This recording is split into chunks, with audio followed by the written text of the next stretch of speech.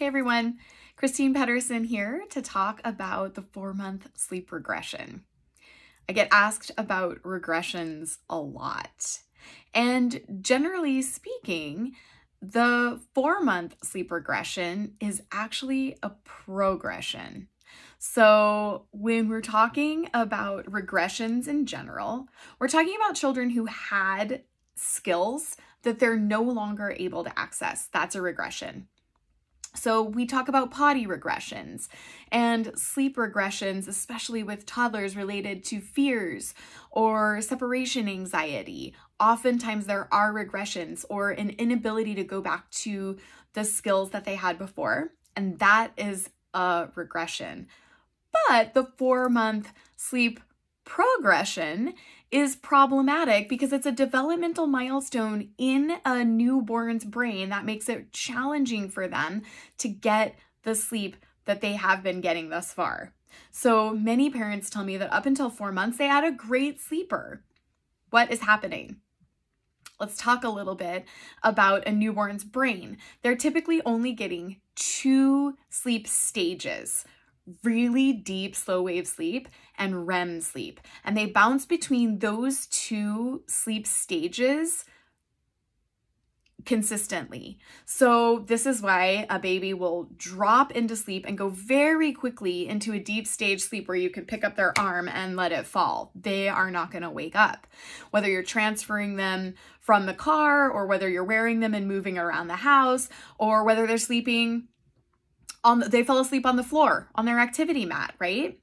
And then there's the REM sleep where you can see the eyes moving around, getting that REM sleep that they need. These are the 2 most essential sleep stages for many humans. But so babies are born with them, and that's really all that they have until 4 months when they develop the other 2 sleep stages. So sleep stage 1, where they're going into unconsciousness, is the drowsy state.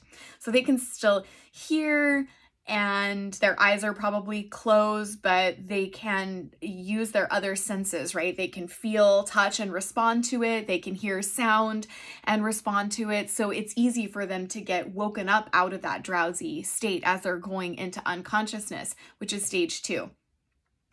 Stage 2 sleep is also easy to wake kiddos out of.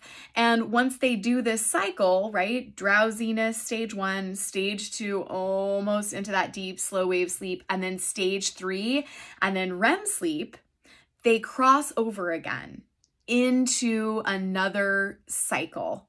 But in that crossover, oftentimes kiddos will wake up. So we're looking at 20, 30, 45 minutes where kiddos are waking up between sleep cycles because movement, light, sound, or something is alerting them in those lighter stages of sleep.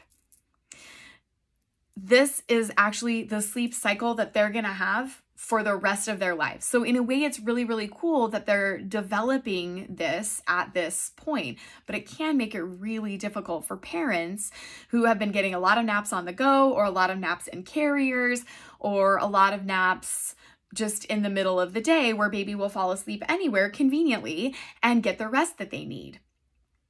At the 4-month sleep mark, many parents actually need to shift their focus so that they can help baby get the sleep they need during the day. So I recommend several things. One is making sure that baby's sleep environment is really optimal for limiting distractions or disruptions to sleep. A dark room, white noise to block the sound of pets or traffic or the mailman dinging the doorbell or something like that. And then I also like to focus on, so we have environment on one hand and then independent sleep skills on the other. And I call these nap-opportunities. Opportunities for your child to take a nap independently so that they're falling asleep independently. And when they go to link into that next sleep cycle, they are in that same independent zone in their cozy sleep space. They feel confident and empowered to just link right back into that sleep cycle and get the slow wave and the REM sleep that they need.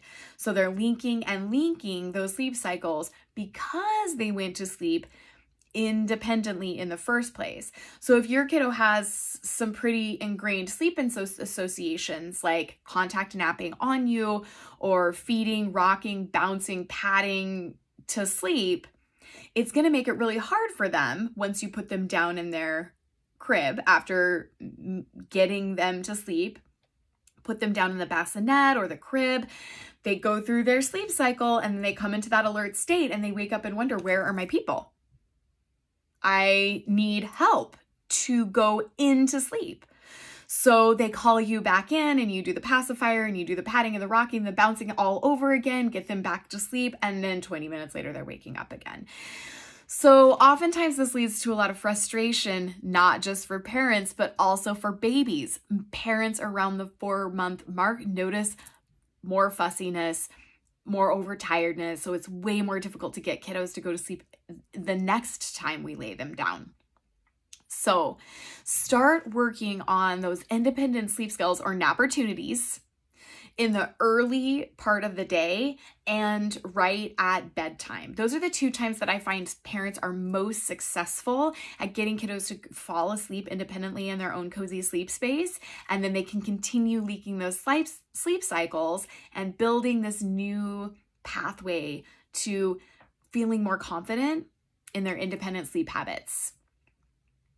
This is a lot of information. I have an article that walks us through all of this step by step. If you want to check it out, please do that.